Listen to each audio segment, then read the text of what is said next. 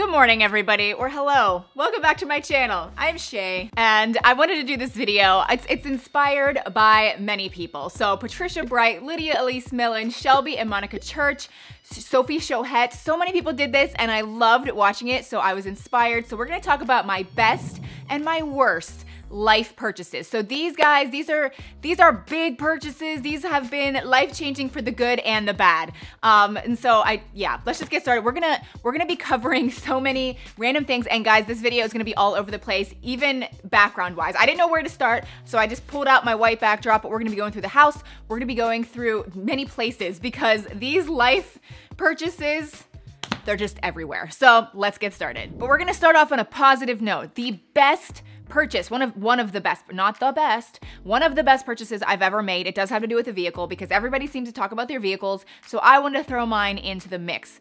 And I have to shout out that the best vehicle purchase has ever been my Toyota Solara. And guys, that is a throwback to my high school days. I got this car, I'll insert a picture, when I was in high school. And I worked my butt off for this. I worked at McDonald's, okay? I talked about that before. I worked at McDonald's. I saved a lot of money and I bought a new car when I was a senior in high school. And I'll be honest, my parents threw in some money towards it, not a lot. I think it was kind of just a reward, like, good job, we're proud of you. But for the most part, I bought that car for myself. And it was a good decision. I know there's a lot of people out there that are like, why would you ever buy a new car, especially when you're a senior in high school? Like, that's crazy. But guys, it lasted me so many years. And when I went to sell it, which was when I was pregnant with Paxton, so that's many years later, I got $10,000 for it when I sold it. It never broke down. I barely had to do anything with it. And then when I sold it, I got so much money back. So it was definitely a good financial decision and it was a safe vehicle. A lot of kids start out in crappy clunker cars when they're in high school, and that statistically is when many children get into accidents because they're not experienced drivers. So my parents thought it was really important that, you know, I work hard for a vehicle and I am actually driving something safe. So that has been my best purchase. Now, speaking of vehicles and worst purchases, just kidding. I've only had this vehicle for like 2 months and it's a BMW X7. Now, I am not including this in the video to brag and be like, look at me, I have a BMW, I'm amazing. No, I've only had it for 2 months. I honestly, every single day when I get in this vehicle, I thoroughly enjoy driving it. However, it was more money than I typically feel is okay to spend on a car. So I question myself every single day, should I have purchased this? I don't know. I really like driving it. It drives really well, but if it starts breaking down on me, I'm gonna be so mad. So hopefully it doesn't. Only time will tell. Hopefully this isn't in a video years later where I regret this. So far I don't, but let's get back to the real worst decision that I want to talk about. Aha, so I tricked you. But what's funny is my real worst purchase from years ago, it still has to do with Toyota. Now, I was so into my car back then, and my parents were really trying to kind of teach me good financial habits. And so along with buying a new car, they also wanted me to start investing in my future. And so I decided to buy Toyota stock. Yes, I bought Toyota stock. And guess what, guys? I was like, oh, I love my car. This is like a brand and a company I really stand behind. I'm gonna buy stock in this. Like, this is, like, it wasn't a lot. Like, it was more just to teach me things. So my brother bought stock in General Electric. I bought stock in Toyota. Sure enough, a few months later after that, Toyota gets this crazy bad recall. Stock plummets. I lose basically a lot of my money.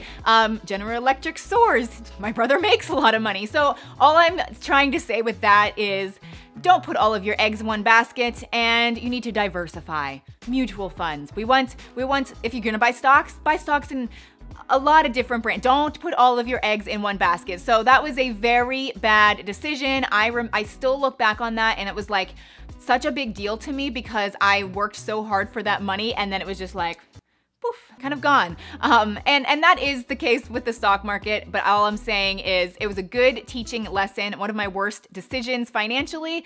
It's not awful, but diversify. Diversify is all I'm trying to say. Okay, so here we are in a random hallway in my home. And we're gonna talk about another worst purchase, because why wouldn't I keep one of my worst purchases of my life in a random hallway? So let's just open the door and see what we can find in here. So guys, my worst purchase of my life as a child probably was my Beanie Baby collection. Comment below if you have a collection too. I was so all about this. I was like, I'm gonna be a billionaire when I grow up. So I have them protected in plastic cases. I have, oh, this one, oh, this is a tie-dye one. This is a big deal. I even have their tags protected in little plastic covers. So, oh, and then I have even like the McDonald's Happy Meal. I have all of those. It was a bad decision. I really enjoyed it, but as a child, I shouldn't have spent this much money on little furry Beanie Babies, but clearly I'm still protective of them. I don't let my kids play with them. I keep them here in my pantry for safekeeping. I'll even show you my favorite one. This is Lizzie the Lizard. I really, really like her. That was always my favorite, so she can go back in here with her turtle. Worst decision.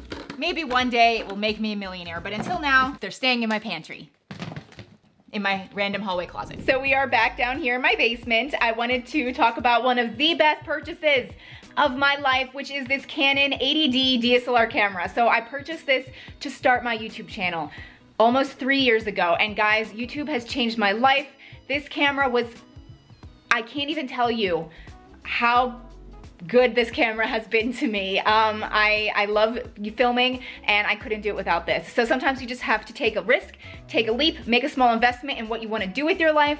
And in this situation, it definitely worked out. So this camera leads me to my next best purchase. Our home, and we just love this home so much. We've been in here for about a year now, and it has been the best purchase, I would say, of my life, like truly.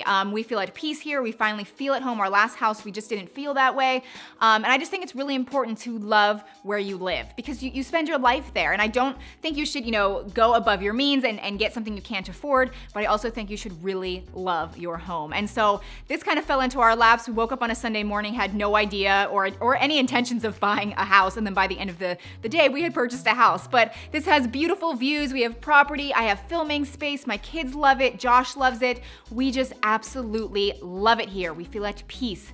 And I with all of that said though, that does lead me to a couple other best and worst purchases actually involving this house. So here we are in my kitchen. Now, I would say out of every space or every room in our house, the kitchen is what is most lacking, which, I mean, it's not a terrible, it's a nice kitchen. But when we first moved in, it was yellow, the cabinets were like this ugly brown color, and so we decided to renovate it, essentially cut corners, not really renovate it, just paint the cabinets white.